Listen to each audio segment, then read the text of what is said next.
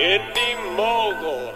This week on Indy News, I'm excited for Spider-Man, a Moguler uses my over-the-shoulder rig in this crazy race, why YouTube videos get stuck at 301 views, a robotic camera operator, and I take you behind the scenes as I produce this show. Hey Indy Mogulers, are you excited? 'Cause I'm excited. Tomorrow, The Amazing Spider-Man hits theaters in the US, and I'm happy to see that it's earned a decent score on Rotten Tomatoes. So tell me, what movie this summer has you most excited? For me, I think it's probably The Dark Knight Rises.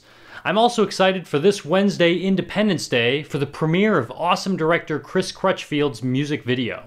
I love it when other Mogulers replicate my DIY projects and shoot awesome things, like YouTube user Frozen Shield, who built my over-the-shoulder camera rig and wore it during the Tough Mudder race.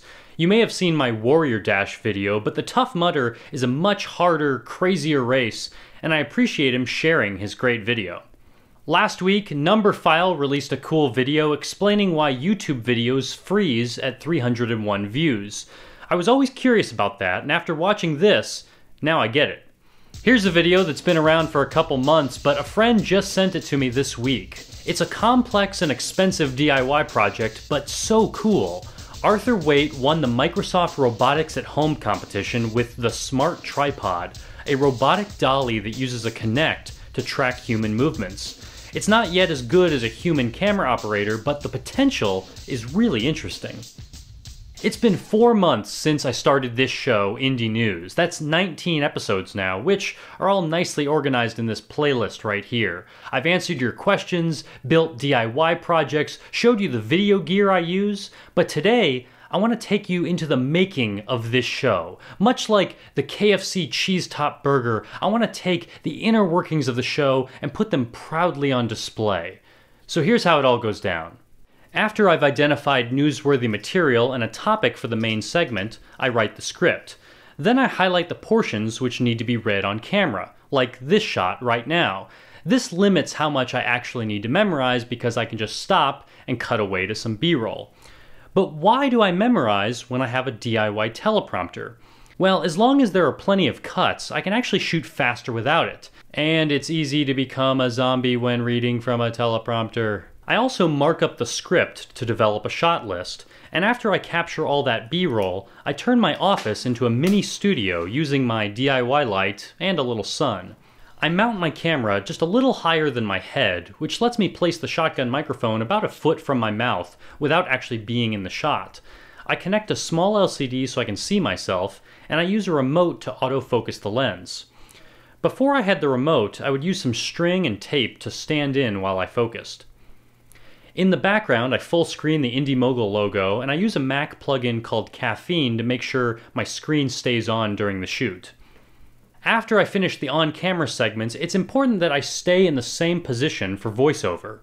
If I change the environment, the mic distance, or even if my mood changes, the audio can sound dramatically different.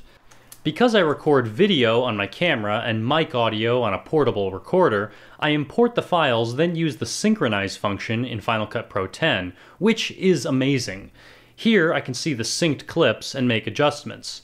Sometimes, because the microphone track is mono, Final Cut will assign it to the left channel only, so I can switch it from stereo to dual mono. I also don't need the in-camera audio, so I'll turn that down, boost the mic audio, and add a compressor filter which helps the volume stay more uniform. Before I start making cuts, this is also a good time to color correct the video image. I usually increase the contrast and saturation slightly, and drop the yellow a little bit.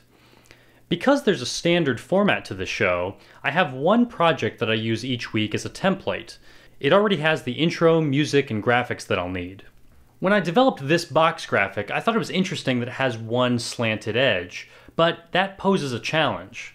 I can scale an image down and crop the top and bottom, but how do I create the angled edge? I use an 8-point mask plugin by Alex Gullner, but this process was time-consuming for every new graphic I made. Then I discovered that many problems in Final Cut Pro X can be solved using compound clips. You can select multiple items and turn them into one editable clip. I use this a lot with music, like here, where I can easily add an extra loop to lengthen the track, but it's still one item in my timeline. So for this box graphic, I set up a compound clip. Inside is my standard graphic underneath another compound clip that will house the image. Rather than repeatedly cropping and masking each image, I can do it once to this compound clip, and whatever I put inside will always stay within those boundaries. Inside I have a white background and another copy of the background graphic. These are here to help guide me as I scale the image, and I can press V to turn them off when I'm done. After I backtrack out of both compound clips, the image looks exactly how I want it, and it acts as a single graphic, which is much simpler to duplicate and modify. Now I'll edit all of my on-camera clips and voiceover and layer graphics and B-roll on top. Whatever editing software you use, you can probably speed up your workflow by learning the keyboard shortcuts. Most editing platforms use I and O to set in and out points, and J, K, and L to control playback. I also use the spacebar to start and stop playback. Here are some Final Cut Pro 10 specific commands that I use a lot. W to insert a clip into the timeline, Command B to make a cut, Shift Z to see the entire timeline, Command T to add a dissolve, Command Option V to paste effects from one clip to another, and up and down to jump between edit points in the timeline.